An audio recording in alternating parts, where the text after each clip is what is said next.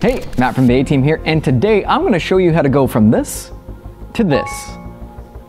Today on 4 Minute Film School, we're going to be shooting an interview on the fly. Let's go.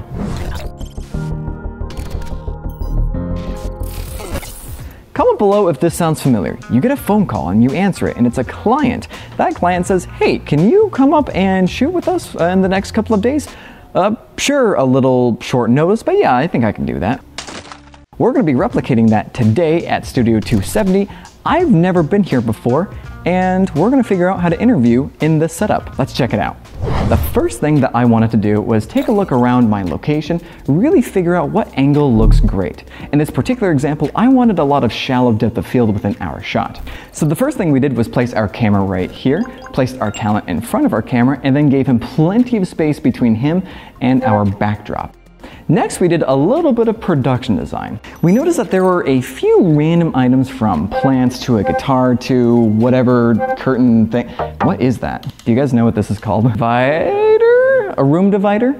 So for our production design, we noticed that there were a ton of different plants, a guitar, a room divider that we could utilize, and we decided to use that in our background. We placed them on each side of our talent to add a little bit of some visual interest within the background as well. So now that we have our production design set, we have our camera set and our talent placed, the first thing for lighting that we noticed was there's a ton of sunlight filling in and flooding the room with just ambient fill.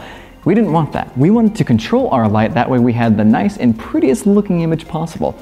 So the first thing we did was block that light using curtains that the studio had provided, but then we also noticed that we're actually missing one of the curtains. So we added our own floppy to block most of that light. But then we modified that floppy just a little bit, that way it's flooding a little bit of light onto the background and not hitting our talent. Moving on to our first light fixture, we have a tube light.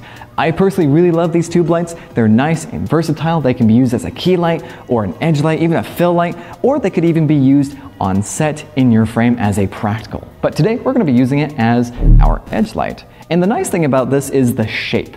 Unlike most lights where it's a fixture with maybe like a circular globe or a circle for diffusion, this can fit right above that frame. So you're maximizing the amount of light hitting your talent. Some of these tubes don't actually dim, so when we plugged ours in, it created this extreme bright glow over the entire image.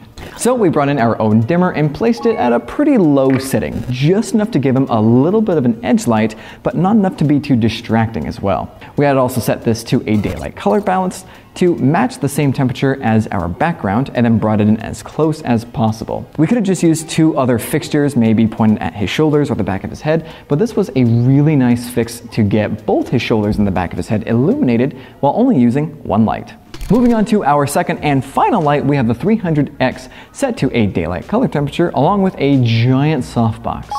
With a giant softbox, you are spreading the light evenly across its surface, allowing the light to become softer. And especially when you're in an interview setup, you need that light to be as soft and as pleasant looking as possible.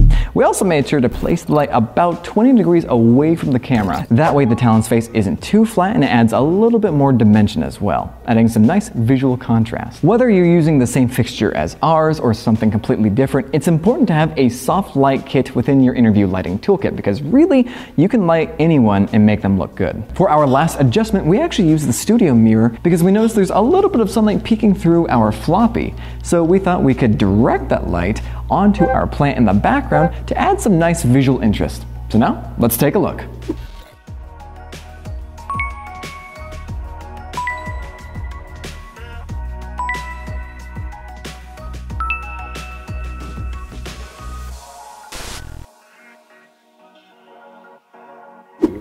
Thanks for watching this episode of 4 Minute Film School. Hope you guys enjoyed it and learned something. The comment question this week is, what is your most rushed project or production you've been on?